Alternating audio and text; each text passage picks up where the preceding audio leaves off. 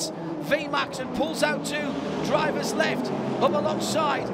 Now the Audi just gets a little bit of an extra run down towards the first corner, and Webber has not been able to make that. He had to lift, I think, just for a moment because of that car in the pit lane. I wonder if what we're talking about for the setting change for them is just a change in the balance around the left and coast for them. Just more power on that main straight. That's where they were getting eaten up, John.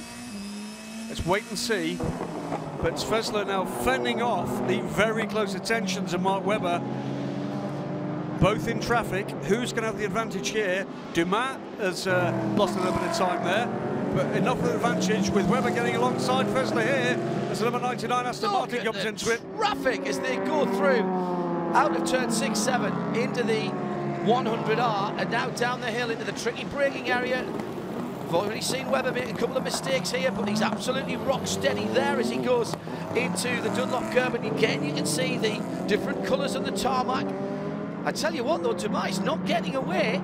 I reckon one more lap for Fässler before they're in the pit lane window to make it to the end on 3 more stops, but he's got to do at least one more lap. At that point it doesn't matter. Basically you're just saving the extra stop. That's the important thing for Audi here. And then a bit of rain, and dare I say it, the grey cloud has blown back over us. It's back. It has blown back over us. Onto the start-finish line. Fässler stays out. There will be at least, and very close indeed, by Mark Webber as he went almost into the pit lane, hatching there and takes second place. But can Fässler hold on? Can he get somewhere near as the Porsche runs out of steam at the end of the straight? He can! He's down the inside and he gets it back. This is what we love seeing at the front of the field. Mark Webber will try the old over and under, and he gets back through the inside. This takes me back to last year when Webber was awesome, but Fässler's got the inside line into turn number 4 and takes it back again. This is genius stuff by these two drivers. What respect, what skill, what excitement. This is road racing, endurance racing at its absolute zenith. Down to turn 6, and still the Porsche is pushing hard. The Audi has the advantage. I just think, again, Fässler played that perfectly into turn 1. Shades of Silverstone, John. These two men in these two cars with very different performance attributes, and they're both using them to the absolute max and a little bit beyond. Fantastic stuff. There might be 2 lights on the side of the Porsche, but he's third at the moment, and that was because of magnificent first part of that lap for Marcel Fässler.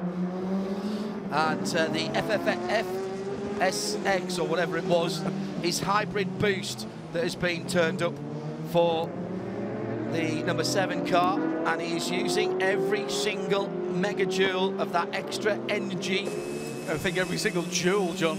Fraction of a joule, mini joule, whatever. If he's got jewels in his watch, he's using those as well. Is he coming in this time? No, he swings in the pit lane, and here comes Webber. Now this is exactly what happened last time, and Fässler drops immediately into, and look, he's there, and he gets it back again. The Porsche is on VMAX too early down the straight, and the Audi gets back position.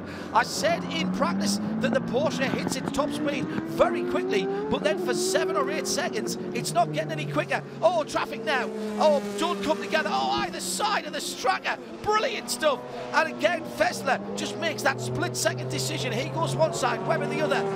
Remember, we are over 2 hours into a 6-hour race. This is not a 10-lap sprint round Fuji. This is the FIA World Endurance Championship. This is racing. Big twitch from Mark Webber there as he tried to get the power in maybe a little bit too early. Marcel Fässler, traffic again, he gets by. Can Webber do the same? This is nose-to-tail stuff in the most extraordinary fashion. Round the Ligier goes Mark Webber.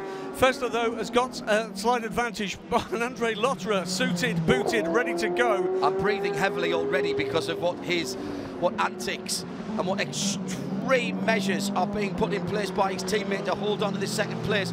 By the way, Romain Dumas is not getting away. He is up the road, but only by 3.5 seconds, and this is not good enough for Porsche. And I would suggest the demeanour of Timo Bernhard there and Mark Lieb would say that that is exactly what they feel as well.